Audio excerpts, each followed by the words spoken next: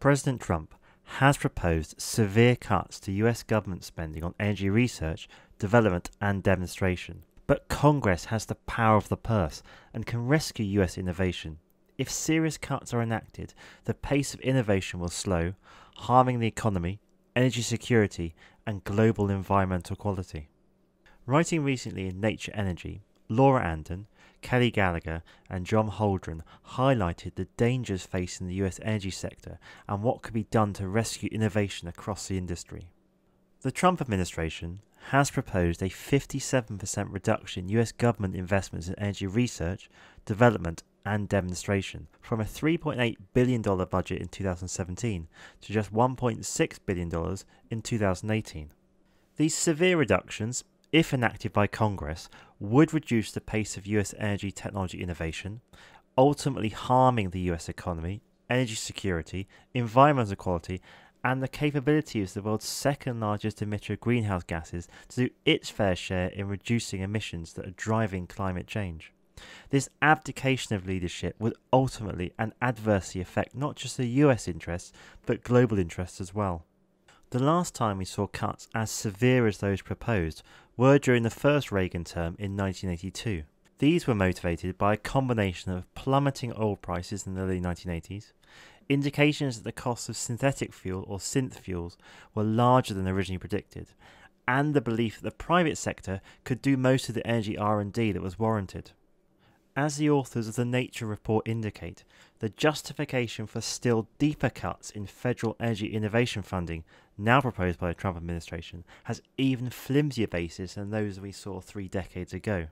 For example, not only are oil prices now rising again, but the complementary roles of government and private sector funding in energy technology innovation are better understood. And perhaps most importantly, there is now an immensely powerful public goods argument for government investments to accelerate low-carbon innovation and thus address the challenges of climate change. The proposals to slash the federal government's investment in R&D seem to be based on 3 propositions. The first is that the human role in whatever global climate change is going on is uncertain.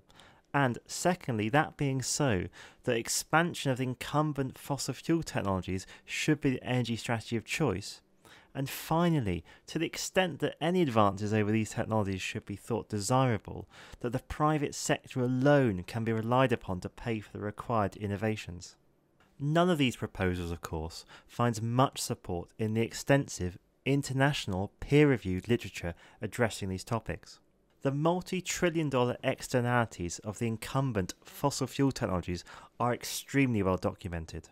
Furthermore, the economic literature shows that the private sector will never invest as much in basic research and early-stage applied research as the interests of society require.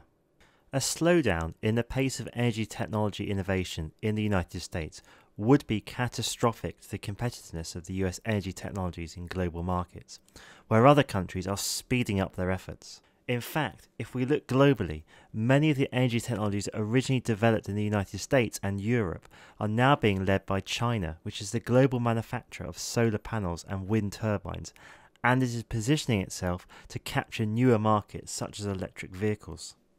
Andon, Gallagher and Holdren's critique of the proposed cuts in Nature Energy was not to suggest there are no options for improving the effectiveness of the US government's investments in energy R&D.